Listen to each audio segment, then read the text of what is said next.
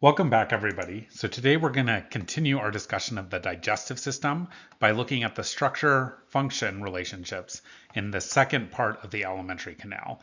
So as a reminder, previously we talked about how food comes into the alimentary canal or the GI tract through the mouth, down through the esophagus, which is part of that GI tract, and then enters the stomach.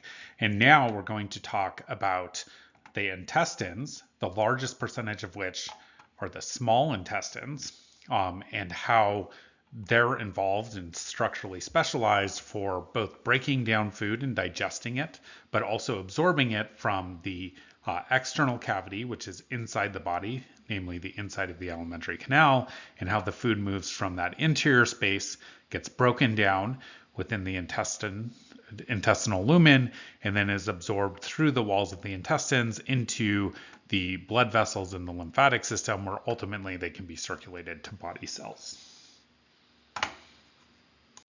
Let's start by reviewing the digestive processes that underlie the function of the digestive system, in which nutrients and minerals are absorbed into the body so they can be used by body cells. Food, when it's taken in through the mouth, needs to be transported throughout the continuous tube or the GI tract all the way to the rectum, and then anything that the body doesn't want is ultimately excreted in feces. So as a reminder, feces, while they go through the inside of the body, are never actually internal, because this lumen or the opening in the GI tract is technically continuous with the external space.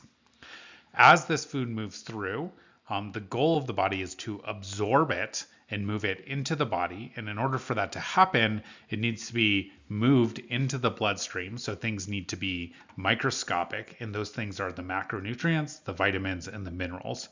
In order for them to be microscopic so that the body can actually absorb them, the food has to be broken down, both mechanically, so physically separated, and also chemically digested, namely larger molecules that are chemically bonded together need to have those atomic bonds broken via enzymes, which allows them to create microscopic particles that can be absorbed in the gut. So as a reminder, this is a diagram of a protein where we have our normal protein structure. It's folded up in these interactions, namely hydrogen bonds, or kind of hiding some of the atomic bonds or preventing easy access to these interior spaces.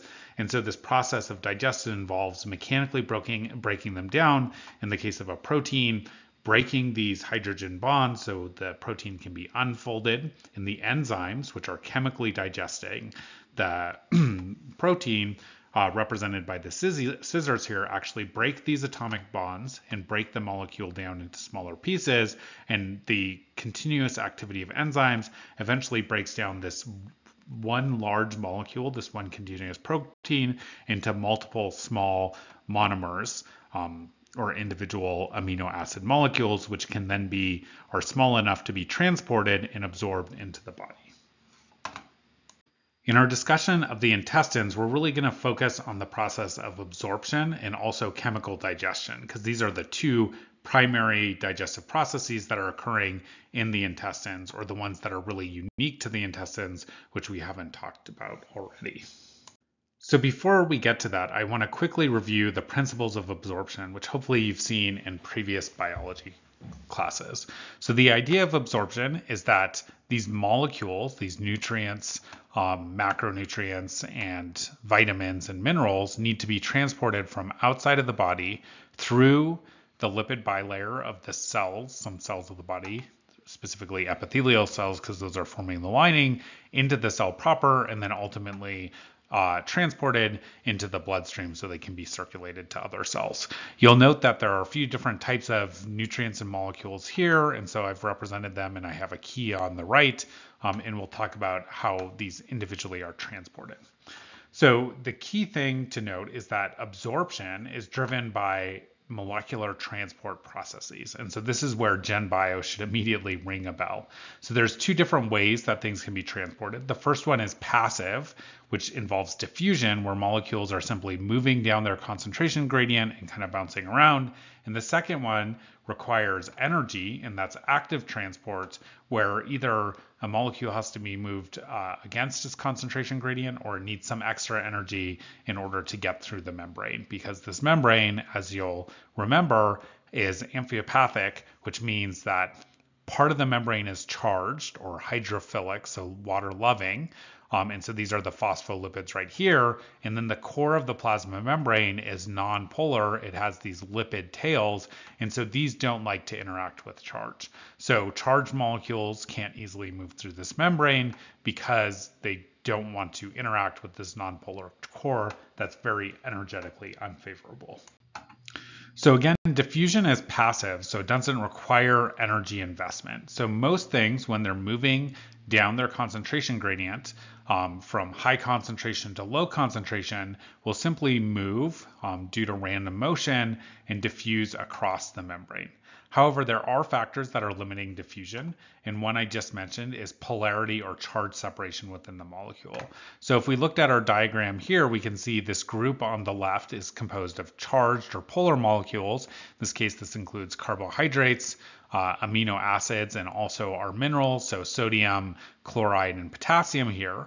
On the other hand, nonpolar molecules like lipids, triglycerides, or nonpolar amino acids are not going to have the same difficulty moving through this nonpolar core of the membrane because they're not charged, and so there's not an unfavorable energetic interaction as they're trying to move from that membrane.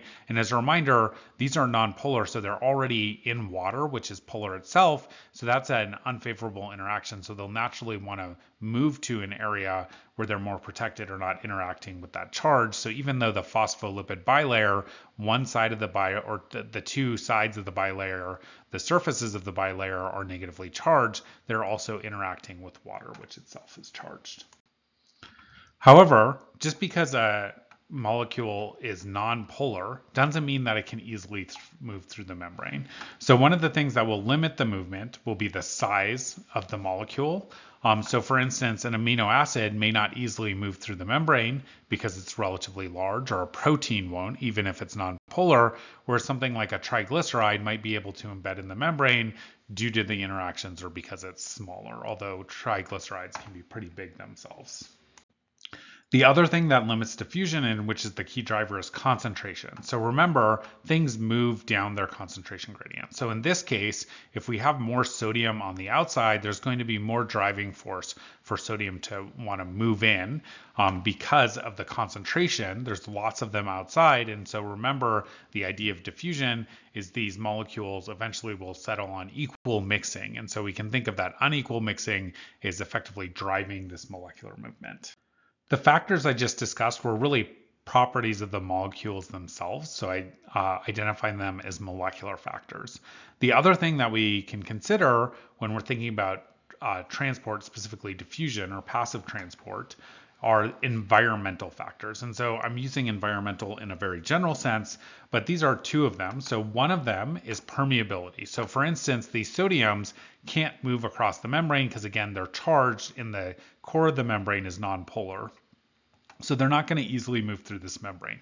However, if there is a channel or some other structure in the membrane which will allow sodium to move through, then that will increase the permeability of the membrane to that molecule and allow it to move passively across that membrane. In this case, sodium would move down its concentration gradient. There's lots of sodium on the outside, and in this image, there's no sodium on the inside.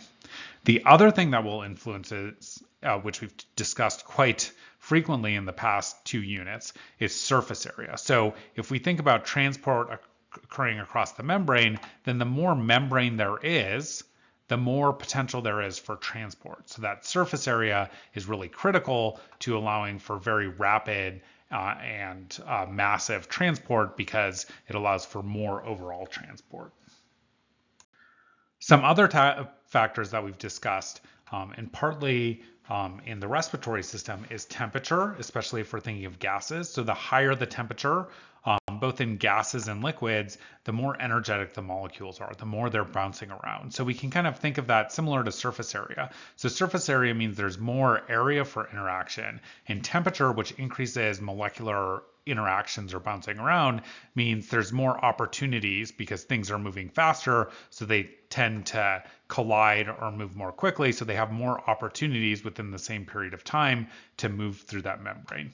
Pressure is kind of the same idea. If we increase pressure, again, we constrict the area, and so we're again increasing those molecular interactions. So for instance, when we talked about the respiratory system, the higher the pressure, the easier it was for oxygen to be absorbed because it was being pushed more, and so that led to more interactions of the oxygen and more potential oxygen being moved into the bloodstream. The final environmental factor is energy, specifically in the form of chemical energy within a solution or within a cell that powers active transport. And so this involves ATP generally, which is the energy currency of the cell, or some sort of gradient, for instance, a sodium gradient. So here I have an example of, this is active transport now, of a carbohydrate being transported into the cell. And so carbohydrates are large, they move through transport proteins, but they're large enough that it requires some energy in order to get it through the membrane. And so the way the body harnesses or uses energy is it actually uses sodium in the form of a battery. So sodium is highly concentrated outside, so it wants to move in. That's energetically favorable. So it's effectively storing energy because sodium will naturally move in.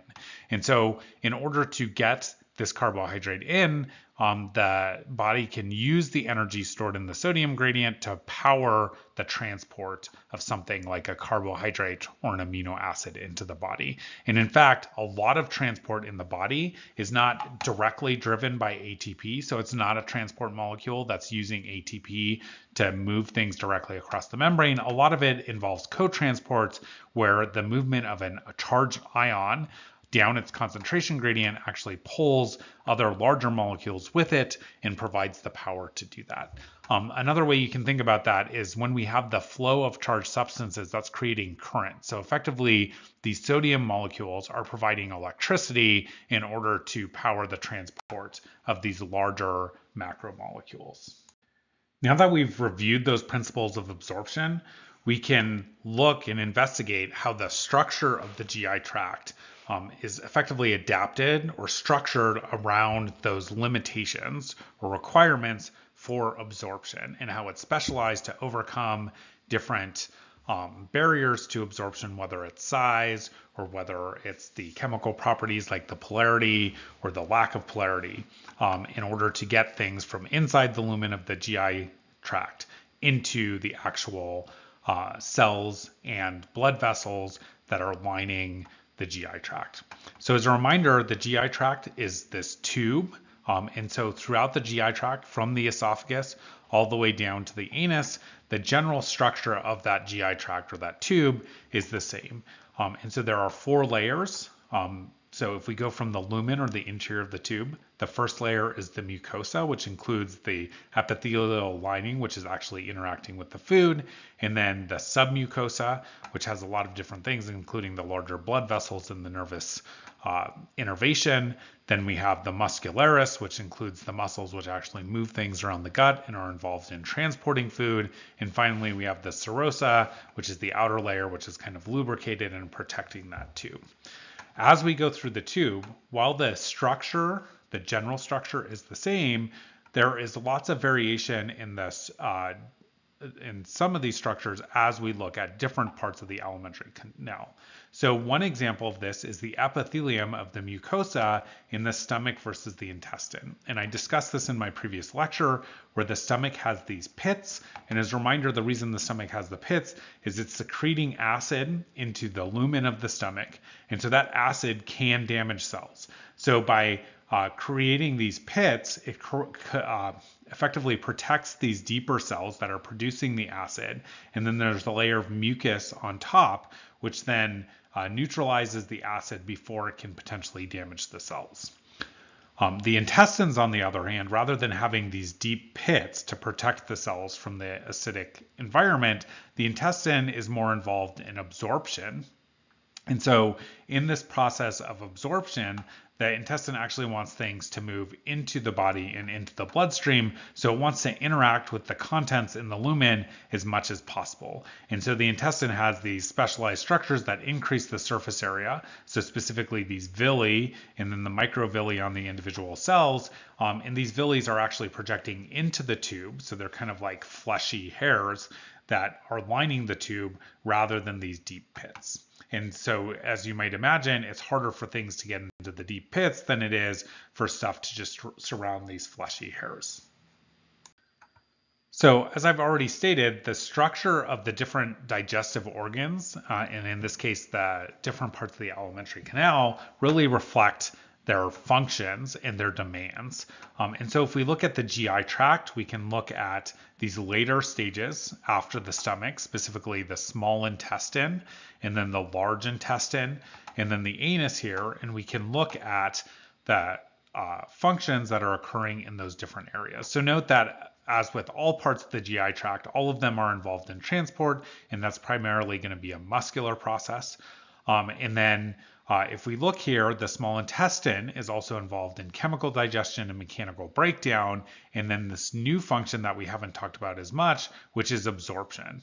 And so the small intestine is composed of 3 different parts, and we'll talk about each of these individually, the duodenum, the jejunum, and the ileum. And then as we get into the large intestine, note that the large intestine, which is at the end of the alimentary canal, so it's the last stage effectively before secretion, the large intestine is involved in really just propulsion or movement and absorption. So there's not any digestion really taking place this late in the intestine. And finally, the anus is just getting rid of everything that the body doesn't want. It's not involved in any absorption. In addition to the GI tract, there are also a number of accessory organs that are supporting the function of the intestines, specifically the pancreas, which is involved in secreting enzymes, which assist in chemical digestion. So here we have the first section of the tube, the duodenum right here of the small intestine, and here is the pancreas. And so the pancreas is secreting digestive enzymes into the duodenum to help in this process of chemical digestion. In addition, we have both the liver and the gallbladder. And so in terms of digestive function, both the liver and the gallbladder are playing a role in mechanical digestion through the production of bile. And we'll talk about that a little later. And so one of the things I really want to highlight here is that these late parts of the GI tract are really specialized for absorption, because we didn't see that as much in the esophagus and the stomach. And so this is really where the rubber hits the road and things move from the interior of the lumen and get into the body, hit the bloodstream, and get to the cells of your body. In today's lecture, I'm really going to focus on the small intestine because it's really the most complicated and the most interesting. I'll talk about the large intestine and the anus later, although I really want to focus in terms of overall concepts on the small intestine. And related to that, the accessory organs, the pancreas, liver, and gallbladder, that are secreting things into the small intestine to help with these functions. And so the small intestine especially is specialized for absorption. However, before we talk about the intestines proper, we have to talk about the last organ we talked about, which was the stomach, which is where we left things, where the stomach was mixing things up and producing this chyme, which is a mix of the gastric juices in the food. And so this chyme is really acidic. Remember, it's full of HCl, which is produced by the lining of the stomach. And so it has a very low pH. That it's highly acidic, has a pH approximately of 2, and remember, neutral pH is about 7. And so if this chyme were to get to the small intestine and not be processed or neutralized, it could potentially damage that intestinal tissue, because this highly acidic solution is actually very damaging to cells. And so this requires some sort of control in the amount of chyme that is released and neutralization of the stomach acids, which is controlled via this pyloric sphincter, which is creating this junction between the stomach, the pylorus of the stomach, and the first part of the small intestine, the duodenum. And so one of the things I'll just highlight here is you can see this mucus lining the duodenum, which is very important. That mucus is important because it's alkaline or basic, so it has a high pH. And so you'll note that the pH of the stomach is very low, and then the mucus in the duodenum or the small intestine has a high pH, so it's very high. So when we mix those together, the alkaline and the acidic, what we're going to get is something more neutral that isn't going to damage that intestinal tissue. So this duodenum, the cells in the duodenum and also the pancreas to some extent produce this alkaline mucus, which is released within the duodenum or the small intestine prior to the chyme being released from the stomach into the intestines. So effectively, this mucus creates a buffer so that when the acid is released, it neutralizes the acidic chyme, and then that can be processed. So this process of release of mucus is actually triggered by hormones and paracrine signals, for instance, gastrin that's released from the stomach cells, and that basically signals to the small intestine, get prepared for chyme to come. And so there's incoming acid, and so you'd better prepare for it. And so this is really an example of a short reflex.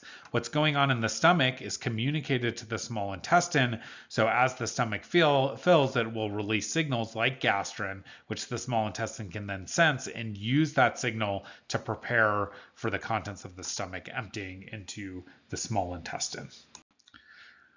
So once the stomach is mixed up and ready to release that chyme, this occurs through these sequential waves of peristalsis. So as a reminder, peristalsis is the sequential contraction of muscle, which effectively pinches and squeezes and moves. So imagine squeezing toothpaste out of a toothpaste tube.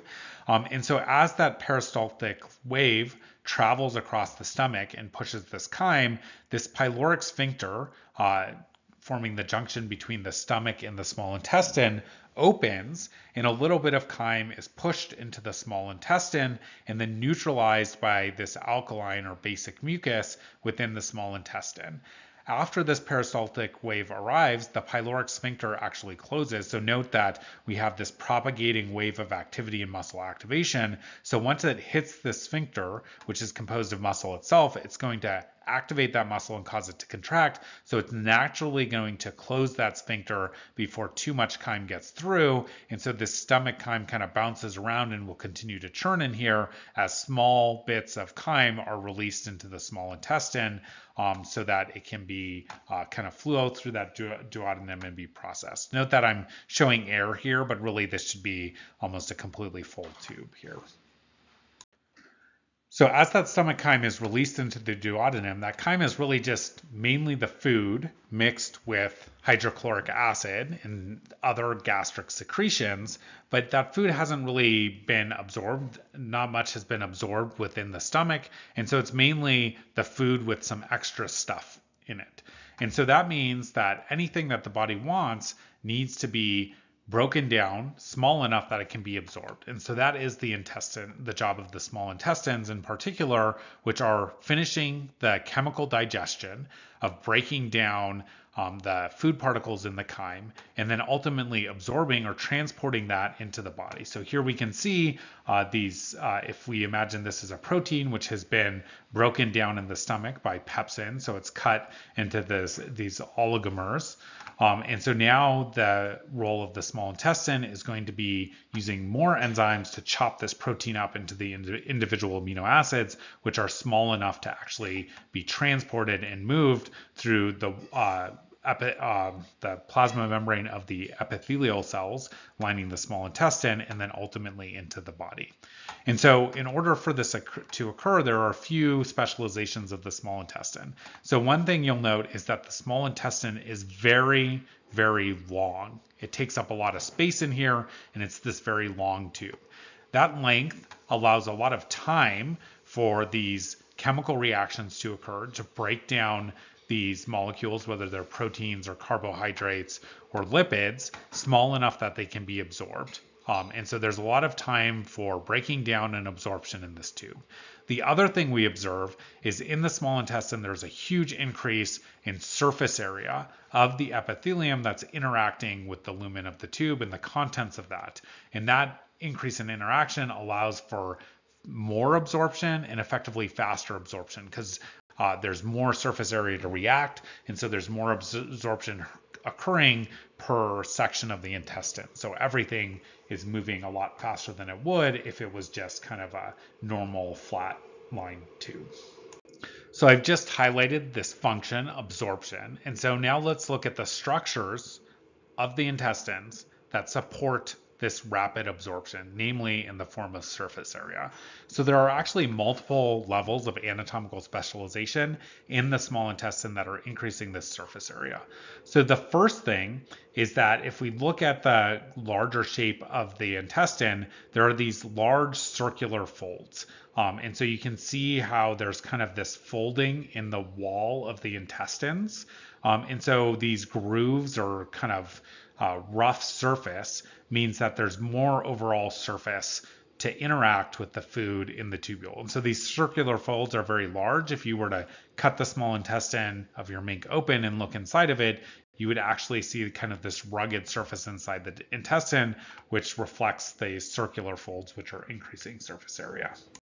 So if we zoom in on this fold right here, we can see that there's an additional specialization at the tissue level. So circular fold is really at the level of the organ, the whole small intestine. And now we're zooming in on a small section and we're looking kind of at the level of the tissue. And so here, when we look at this, we can see these things called villi or fingers that are going out into the lumen of the tubule. So this is the lumen right here, and then this is inside the body. You can see the blood and lymphatic vessels in here. And so you can see the epithelium is actually creating this large finger-like structure going down and up. And so rather than just a flat surface, we have these large projections going into the lumen of the tubule, which are increasing the surface area. And so this larger structure, and so note that these are all individual cells, so it's composed of multiple different cells forming this lining, is called a villus, singular, or villi if we're talking plural. Finally, if we zoom in on the individual cells that are composing this villus right here, we can see that at the cell level, we have another specialization that increases surface area, which are the microvilli. So think of micro fingers here. And so these are little projections that are of the plasma membrane of the cell that are now projecting into the lumen of the intestine. And this is also called the brush border because it kind of looks like a paintbrush or a broom on the surface of these cells. And usually if you look at it through a microscope, it's really fuzzy because it's so small that it can't be resolved effectively with a light microscope.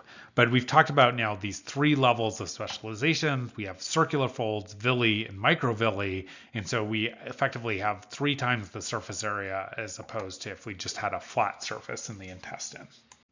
Let's focus a little more on the cells that compose the small intestine because there are a few different cell types all helping to serve different functions and requirements for the internal lining of the intestine. So the first and most common type of cell are the enterocytes, also known as the absorptive cells, which, as their name suggests, are involved in absorbing nutrients. And so these are the most numerous. So if we zoom in here on our absorptive cells on this villus right here, we can see that they form kind of this continuous wall here. And so the food is going to be on the outside, and then on the inside is going to be the internal part of the body, the interstitium, in which the capillaries and lymphatic vessels are present. Those lymphatic vessels are termed lacteals, and so these are collecting things that are absorbed and bringing it into circulation. These enterocytes have a few important specializations. So the first, and hopefully you remember this from both general biology and A&P1, is that they have these specialized junctions that connect cells called tight junctions. So as a reminder, tight junctions, you can think of them as zippers that are connecting or zipping the 2 plasma membranes of the cell together. And so effectively what that does is when you push the plasma membrane together, there's no space in between. So it prevents things from moving between the cells into the body. And so these are really important in the intestines because they allow the cells then to regulate what gets into the body. And so things aren't going to slip in between the walls. So you can see I've added the tight junctions right here. And so these tight junctions are creating one kind of continuous membrane, plasma membrane along the lining of the intestine. And so the cells themselves are really controlling what's coming into the body. We discussed this already, but if we zoom in on these cells, then we see the microvilli or the brush border on the surface, which is increasing that surface area for absorption. The other thing these enterocytes do is they secrete intestinal juices, particularly in these intestinal crypts down here. And so as they secrete that, that helps sort of lubricate the insides of the intestine, and also sometimes have things that can interact with the contents of the lumen. And again, the microvilli can help in this because the more surface area, not only is there more surface for things to move out to in, but there's more surface area for actual secretion. Finally, a really important specialization of these enterocytes is that they have enzymes on the microvilli or the brush border. And so these enzymes are actually interacting with the contents of the intestine. And so as a reminder, these enzymes are breaking chemical bonds. And so the more surface area, the more enzymes can be present. So note if it was just flat, effectively we'd have 1, 2, 3 enzymes right here. But because we have this villus structure, the microvillus here, we have more space for enzymes. And so each of these enzymes can catalyze reactions and break down the chemical bonds between food and help that process of chemical digestion go even faster. The next type of cell are the goblet cells. And so these goblet cells, you can see I've zoomed in on this orange cell right here, which is they're kind of interspersed between these enterocytes.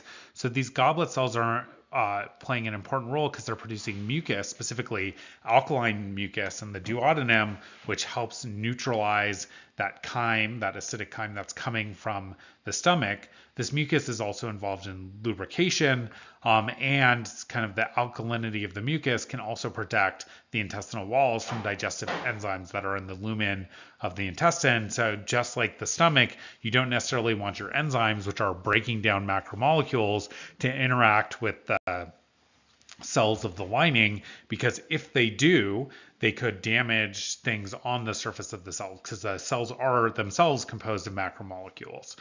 So these goblet cells are there to produce this mucus. Finally, there are endocrine cells that produce regulatory hormones. I already talked about gastrin, which is regulating the interaction between the stomach and the intestine, but there's also a bunch of hormones in the intestines which regulate motility or secretion and timing of different digestive and absorptive processes. And last but not least are these granular Paneth cells, which are involved in immune and protection. So often all of your epithelial tissues, especially ones that are interacting with the external environment, like your intestines. So remember the contents of your gut in the stuff in that lumen is really directly from outside. And so your cells are interacting with stuff from outside. And so there are potentially damaging or pathogenic stuff in that material, and so your body wants to be protected. And so these granular Paneth cells are really providing that cellular level protection and molecular level. So we talked about these 3 specializations of the small intestine, the circular folds, the villi, and the microvilli, for increasing surface area for absorption, but ultimately stuff that's absorbed needs to be moved into the bloodstream so it can be circulated throughout the body. And so the other thing you'll note about the small intestines is that they're heavily vascularized. There's lots of capillaries in here, which are absorbing the proteins and the carbohydrates and getting that into the bloodstream, and also these lacteals, which are the lymphatic vessels. And so these just kind of end there. And so remember, the lymphatic system is just kind of absorbing that interstitial fluid rather than being part of the closed circulatory system where blood is flowing from the arterial to the venous end of the capillaries. The lacteal is just kind of blind-ended, and then everything is being collected and moved to the heart. And so fats are being absorbed by the lacteals, and then all of that stuff is actually going to come together. And you can also see on the bottom here kind of different micrographs of the different levels of the intestine. So again, these are the circular folds right here. So note that we have these kind of they look like waves in the tissue right here. And then you'll see there's these fingers on top of the waves. So those are the villi. So if we zoom in, we can see the villi right here. So if we look, we can see that there's individual cells which are composing the membrane or composing the lining of the villus. And then if we were to zoom in on these individual cells and this is now an electron microscope image because it's so small, we can actually see these finger-like projections coming from the cell, which are the microvilli or the brush border. And this idea of the brush border, you can kind of see here where the lining of these villi looks kind of fuzzy, and that's because these little fingers are so small that they just make everything look fuzzy and they're hard to see. So now let's look at the different segments of the small intestine because they have slightly different functions or specializations, and we'll also look at the properties of the histological structure or the microstructure of these different parts of the intestine, so you can kind of use this for both lab but see how we can differentiate them. So the first section is the duodenum, and so this is relatively short. You can see it in purple here and is coming right after the stomach. So this is really the primary site for digestion and absorption. A lot of the digestive processes, the chemical digestion, start here, and a lot of that initial breakdown is achieved in this first segment, and also a lot of absorption is going on because this is going to be very nutrient, mineral, and vitamin rich, and so those things through passive diffusion and kind of the energy gradients will be easier to absorb and easy to absorb right away. So the duodenum, in addition to doing digestion and absorption, also has a few other functions. So it's closest to the stomach, so it's the part of the small intestine that is responsible for neutralizing the incoming chyme from the stomach. And so it actually has these special structures there called these Brunner's glands, which are secreting that alkaline mucus to really neutralize the stomach acid because you need lots of it in the duodenum. So if we look at our micrograph over here, again, we can see this is our villus right here, and then these are the enterocytes that are forming that epithelial lining of the villus. And you can again see that kind of fuzzy purplish or pinkish on the surface, which is the brush border right there. And so this is a very nice clean micrograph, and you can also clearly see the nuclei, and then you can see the structure inside here, which would be those lacteals and capillaries and other stuff within that villus. If we look at the duodenum proper, we can now see this is the lumen of the tubule right here, and then this is the mucosa layer, the submucosa, and the muscularis. So this is classic muscle. And so what you can see is I've highlighted right here the submucosal layer, and you can see within the submucosal layer are these Brunner's glands, which have this very classic tube-like structure and then when we cut it, because it's a lot of these tubes or glands, they look like circles in the micrograph. And so these Brunner's glands are really specialized for producing that alkaline mucus, and then the glands have ducts that run through the mucosa and then release stuff into the lumen proper. And here you can see kind of remains of the villi, but it's not quite as clean as this image. In addition to receiving the chyme from the stomach, the duodenum is also receiving secretions both from the pancreas in the form of enzymes and also from the liver and the gallbladder in the form of bile. And so there are specialized ducts that are releasing those secretions into the duodenum. The next part of the small intestine, or the second segment after this purple duodenum, is kind of this teal or bluish jejunum. So this is also a major site for nutrient absorption. It's also involved in chemical digestion, but not as much as the duodenum. So there are still enzymes here that are breaking food down, but for instance, there aren't secretions from the pancreas adding enzymes, although those enzymes are still going to be present in chemically digesting food as it travels through the jejunum. However, there isn't as much left in the jejunum, and we'll see this trend continue. So we see fewer absorptive specializations compared with the duodenum. And also because there's less food left as things are absorbed and there's less left over, we'll see that the jejunum has a smaller diameter, and that will go smaller as we go through, and it won't be as thick. Again, there aren't those Brunner's glands, and there's not as much demands on this part of the intestine. But there's still segmentation going on, which is mixing food and mechanically breaking it down, and also mixing up the enzymes from the pancreatic juices with the food that's now in the intestines. Finally, we have the ileum, which is the third and last segment of the small intestine. And so again, this is continuing nutrient absorption, but as we get into the ileum, there's going to be less and less food. So it's going to be less nutrient absorption than the first two segments. And so we're going to see less specializations for absorption and even smaller diameter. The other thing that really differentiates the ileum, at least the later parts of the ileum, compared to the earlier parts of the small intestine, the duodenum and the jejunum, is the presence of these Peyer's patches, which are effectively immune outposts. So if you'll remember from the lymphatic system, we talked about the MALT tissue, or the mucosa-associated lymphatic tissue. And so Peyer's patches are examples of MALT, and so they're little immune outposts. And so why in the ileum and not earlier on? Well, there's lots of bacteria in your large intestine, which are kind of receiving whatever remains of the food. And those bacteria serve an important role in terms of digestion and also absorption of certain vitamins, but there are also bacteria that are potentially dangerous to us.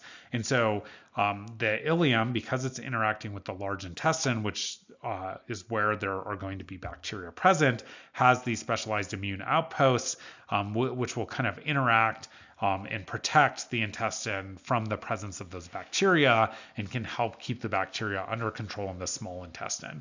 So the other thing I'll just note about bacteria is they want food, right? So if bacteria can get carbohydrates and proteins or amino acids from your gut, they will. And so the body effectively wants to kill these bacteria because in the small intestines, the body's still capturing as much of this food as possible. Whereas when it gets into the large intestines, it's mostly absorbed all of the nutrients and most of the minerals and vitamins, with a few exceptions. And so mainly what's left is water. And so in the large intestine, the body doesn't care as much if there's bacteria because they're not competing for food, because hopefully all of the key things the body needs have already been absorbed in the small intestine.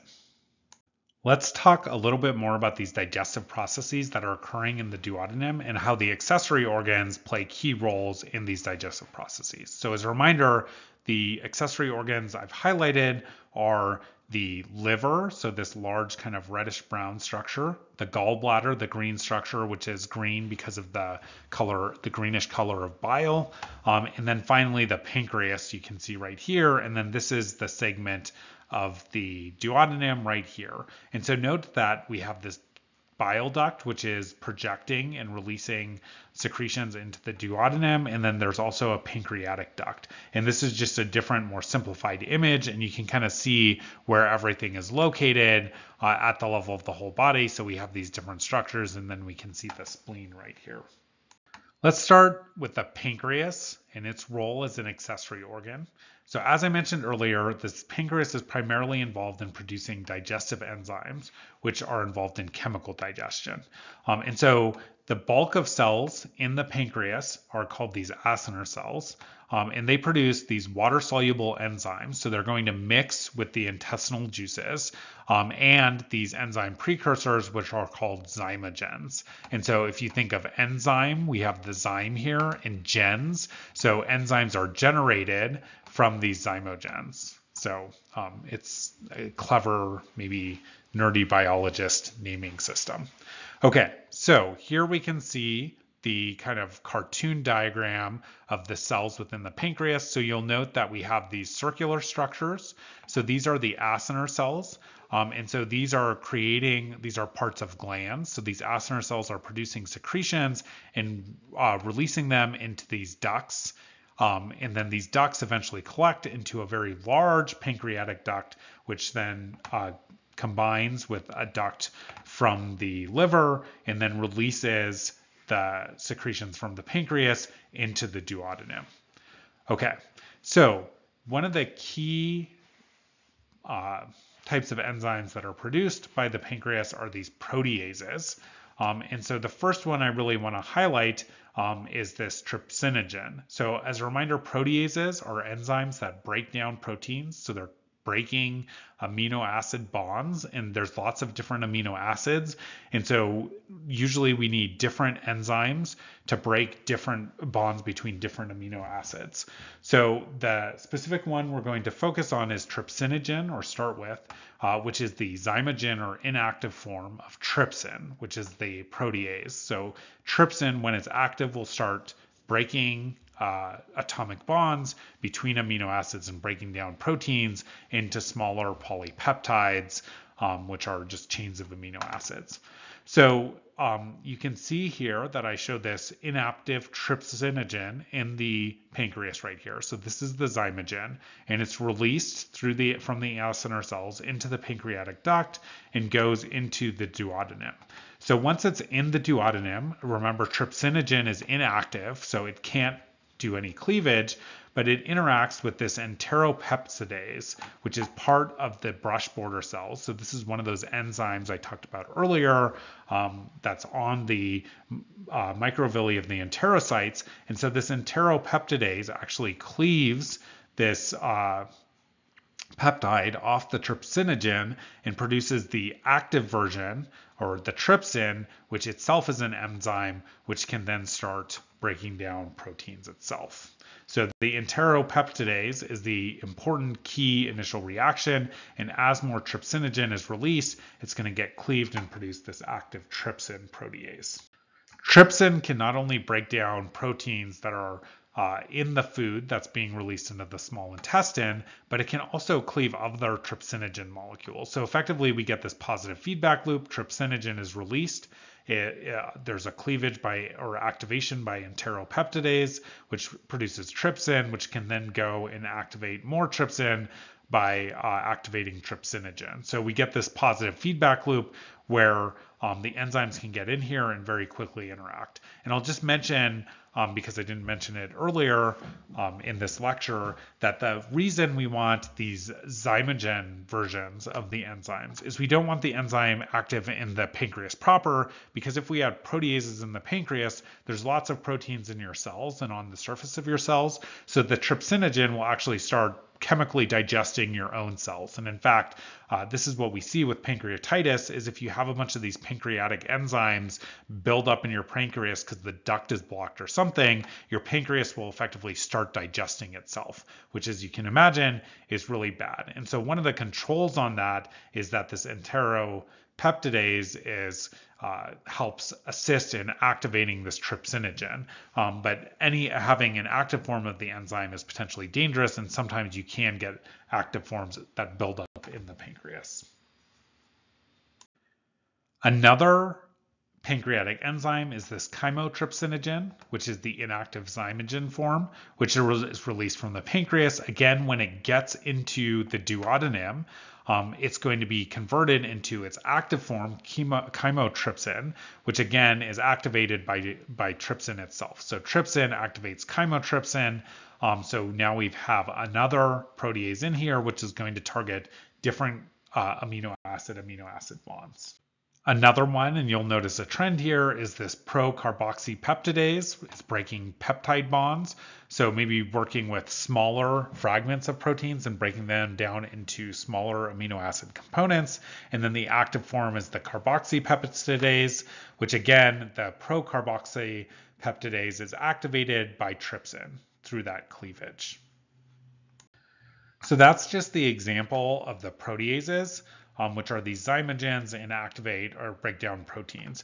Note that there are enzymes that are released by the pancreas that basically break down any type of macronutrient. So amylases, which are targeting carbohydrates, lipases, which are breaking down lipids, and nucleases, which are breaking down nucleic acids. And note this A's at the end, which is indicating that they're enzymes, and then the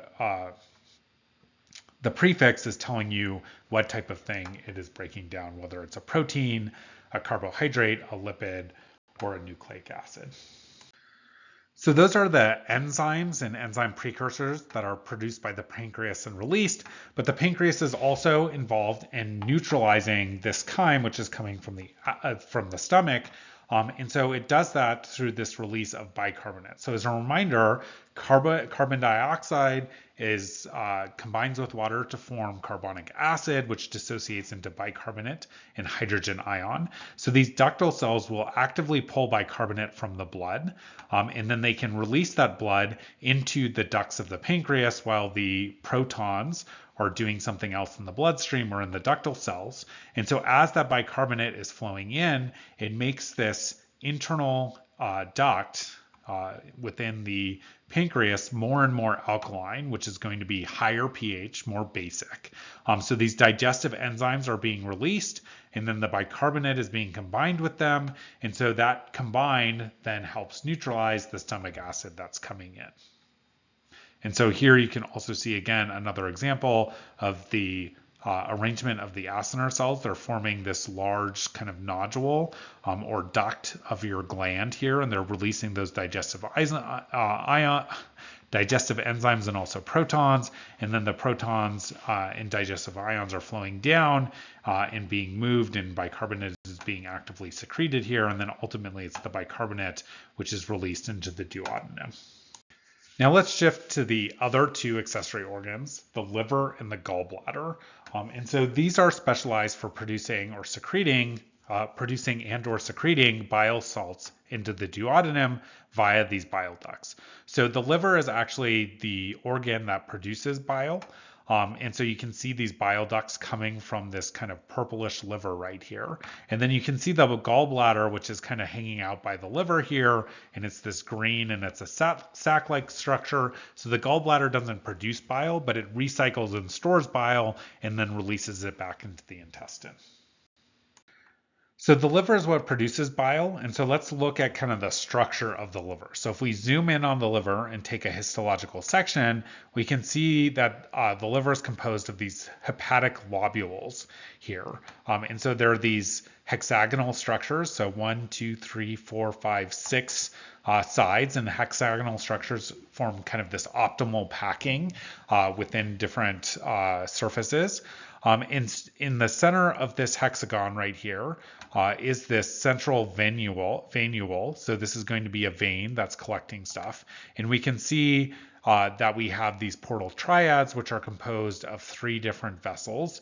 We have our bile duct, or I guess a duct, and then we have our portal vein and our hepatic arteriole. So the hepatic arteriole is going to be carrying blood in. The portal venule is going to be carrying so hepatic arteriole is carrying blood from circulation with oxygen into the hepatic lobule. The portal vein, as a reminder, is carrying blood from the intestines into the liver, and then eventually it will collect in the central venule and go back to circulation, and then this bile duct is kind of running parallel. And so what we have here in this lobule are all of these individual hepatocytes, and these hepatocytes are helping to produce bile and releasing it into these bile ducts, which are collecting and going kind of backwards, the opposite direction of these portal veins, because the portal veins are coming from the intestines, and so the bile ductule and eventually the duct wants to go the opposite direction and go to the small intestine.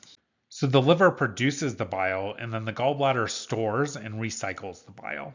So one of the things to note is that occasionally there are toxic substances that are in your gut which are lipophilic. So if they're lipophilic, they like to kind of collect and mix with nonpolar compounds.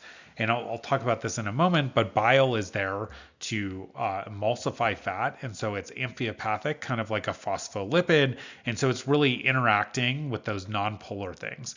And so sometimes an issue that can happen is that toxic substances get reabsorbed along with the bile. So we can see that we have these bile salts that are released into the duodenum, and then they kind of go through and they go all the way down to the ileum. And then as they get to the ileum, they're reabsorbed back into the body and returned to the liver via the portal system.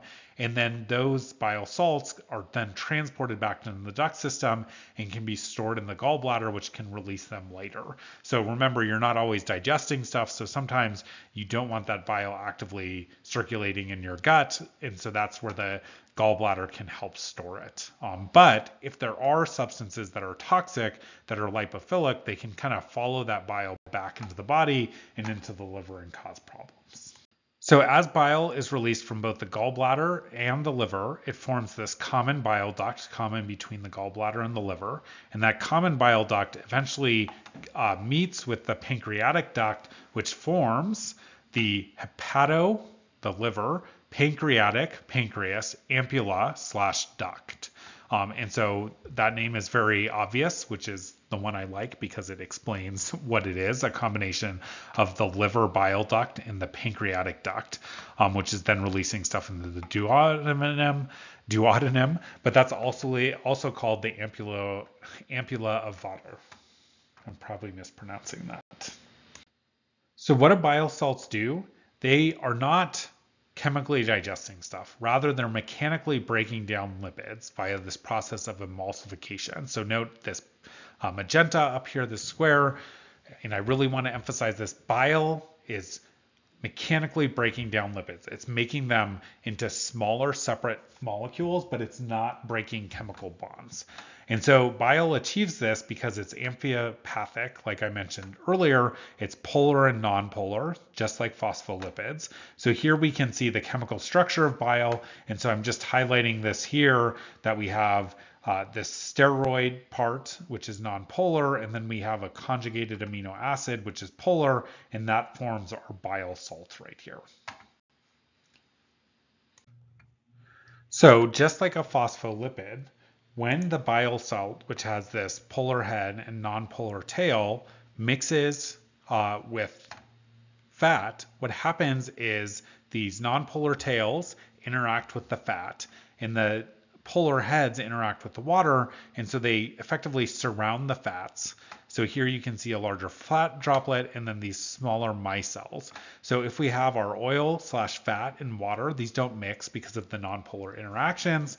And so as stuff is mechanically broken down and mixed in the gut, it will form these small fat droplets and mix that fat in with the water, and then effectively these bile salts can mix with them to form the micelles. And so that creates these smaller structures, these smaller spheres. So note that this oil and fat, if our enzymes are in the water, they can only interact with the fat at the surface.